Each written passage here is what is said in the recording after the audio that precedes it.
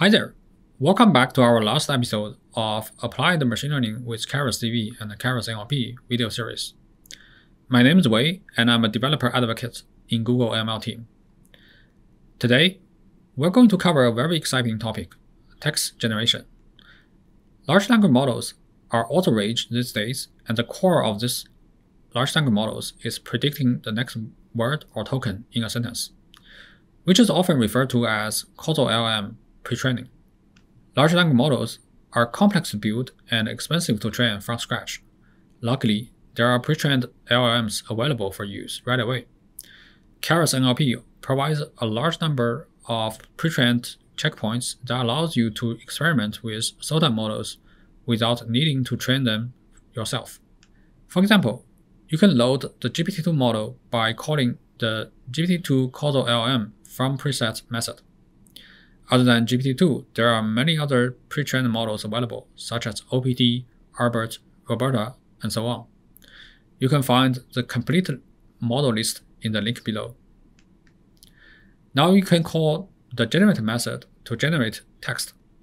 We are passing in a string, my trip to Yosemite was, as a prompt, and the GPT-2 model will try to write coherent text based on this prompt.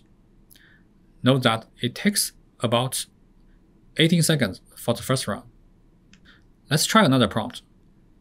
This time, it takes only 1.7 seconds, which is about 10 times faster. This is because the computational graph is compiled by XLA in the first round and reused in the second round behind the scene. The quality of the generated text looks okay, but we can improve it while fine-tuning. But before performing fine-tuning, let's spend a minute to talk about the architecture.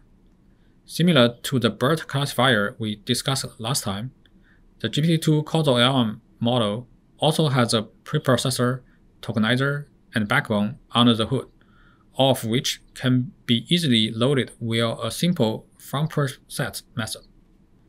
For fine-tuning, we're going to use the Reddit TFU dataset so that the output will follow Reddit's writing style.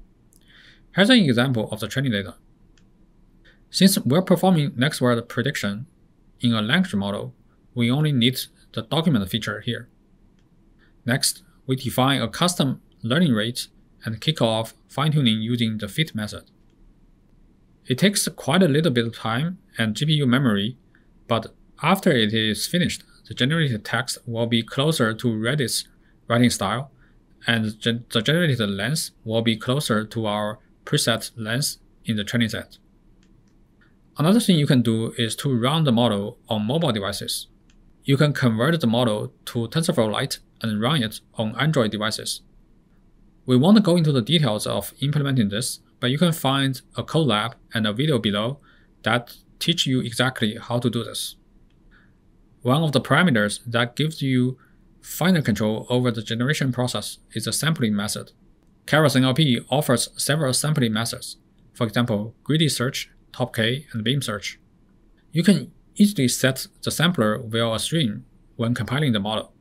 By default, the GPT-2 model uses top K sampling, which basically means only sample from the top K candidate tokens. Or you can pass in a sampler instance like what we are doing here. You can find out all the samplers in the link below. So that's it for text generation with KerasNLP. We have shown you how to generate text with a pre-trained GPT-2 model and fine-tune the model for certain writing style. And you can even build an Android app based on this. Now we have come to the end of our entire video series of Applied Machine Learning with KerasCV and KerasNLP. There are, of course, a lot more you can do with KerasCV and KerasNLP than we can cover in this video series. I hope you find our videos useful to get started, and I highly recommend you check out our comprehensive tutorials and documentation to learn more. More importantly, I look forward to seeing what you build with KerasCV and KerasNLP to solve your own practical machine learning problems and deliver real-world business impact. Thank you very much.